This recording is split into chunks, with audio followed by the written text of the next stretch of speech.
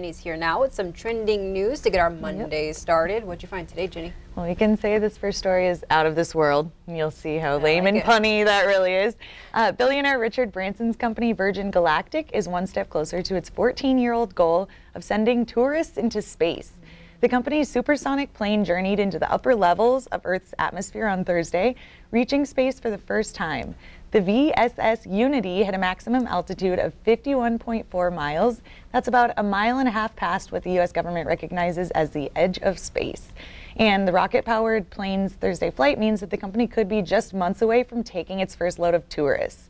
They haven't announced exactly when they plan to begin commercial flights, though. Well, there's a lot of unknowns with that story, but one thing's for sure, I know me and Ed won't be flying on that thing because we were just complaining about regular ticket prices to go to see family, and so I can't imagine how much of those are going to cost. Well, if a lot of people want to go, they'll have to lower prices, right? Yeah, you would think so if it gets packed and becomes a more common thing. Right. I hope they still give you the Biscoff cookies. That's right. Yes. This one, I know you two at least recognize these characters. Yeah. So we've got just two obvious movie characters here from The Christmas Story and National Lampoon's Christmas Vacation.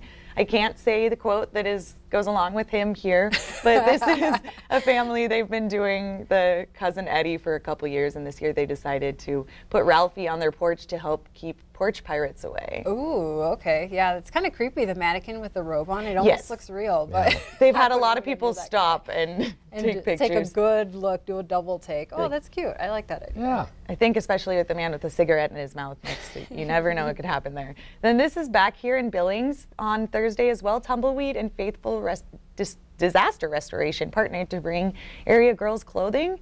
The holiday drive was intended to help local homeless and at-risk teens and young adults.